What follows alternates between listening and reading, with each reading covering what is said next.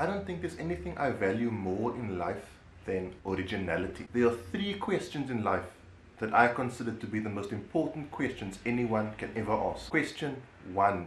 Who is better, the Backstreet Boys or NSYNC? Question 2. Do I look fat in this dress? And question 3. How can I be more original? Now when it comes to originality, I'm a bit of a self-proclaimed expert. I customize almost everything I own. My EDC firearm, my holster, my knife. I have a skateboard with a cactus in my living room. My body, my skateboard, Carver, yum, yum, yum, yum, yum. My rollerblade, Scott Quinn. Oh yeah. I find that originality is the key to our existence. No two people were ever made the same. And I feel like mass production of things tries to make people have the same thing, to make everyone the same so that everyone buys the same things. And it kind of makes us invisible. So a few days ago I posted on Facebook that if anyone ever saw me vlogging, they should come up to me and say hi, and if they did, they would be in my vlog.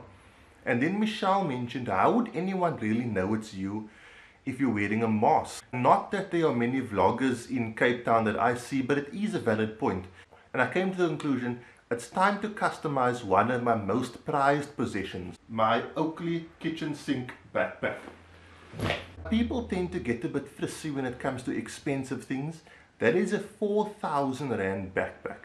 And the cost of things shouldn't determine whether or not you make them original. In fact, I believe the more expensive the item, the more originality or the more original you should make it. The problem is that we're taught to fear originality. We're taught to believe that someone else made something better than what we think we could make it, or someone else made something for us and we can't do it any better. And society makes us think that customizing something in order to stand out is bad, when in fact it is the most important facet of originality.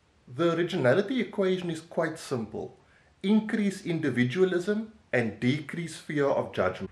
The tools required are quite simple. You need masking tape,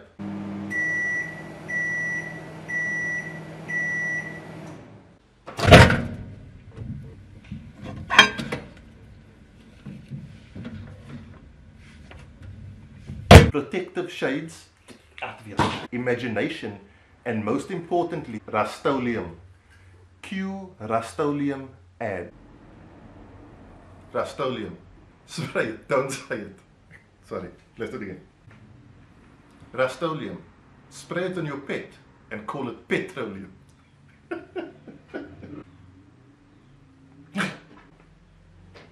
If you don't use Rust-Oleum, then I'll see you in hell. Now, if you want to increase your originality and make making things a lot simpler, you can get yourself a Michelle Johannesson. They are very hard to find and they are very expensive. Like very, very expensive. Like extremely... What? Hey? What are you saying? No, I say you're going to have a nice face.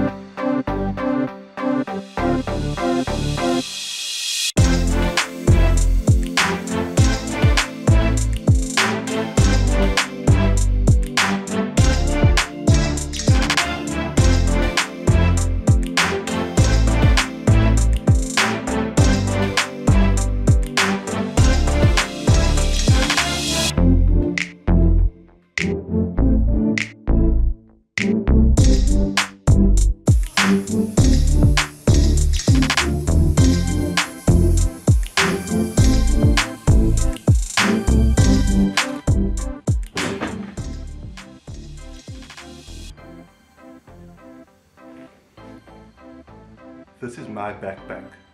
There are none like it, because this one is mine.